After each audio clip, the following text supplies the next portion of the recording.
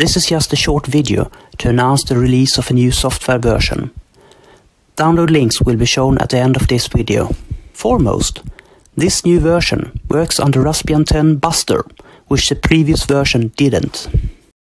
This new release also includes several bug fixes and other improvements. Amongst other things, it has enhanced configuration options and a new comprehensible configuration file. If you upgrade from earlier versions, it is important to note that the DuPont connections have been rewired. So, if you upgrade, it is vital that you either rewire the connections or adjust the config file according to your setup. Be careful to consult the build manual before upgrading. Furthermore, the test programs have been improved.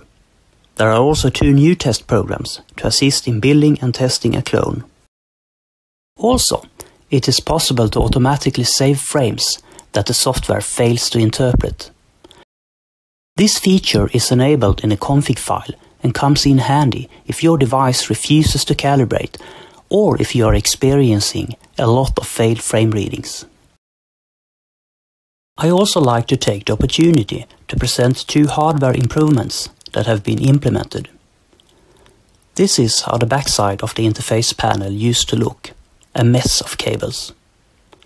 I have added an interposition circuit board that facilitates neater cable drawing. The Raspberry Pi now connects with one single flat DuPont cable. This update is comprehensively described in the build instruction. Furthermore, I have added a quick coupling between the feeding unit and the electronics compartment. It facilitates easier and faster disassembly. This new software version is accompanied with a new updated 76 pages build instruction and a new improved 22 pages user manual. Well, this was all for now.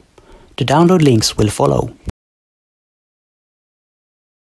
By watching this video, you are supporting the development of BSIRAD. Thank you for your support. The software is released as freeware, and the documents are also free of charge.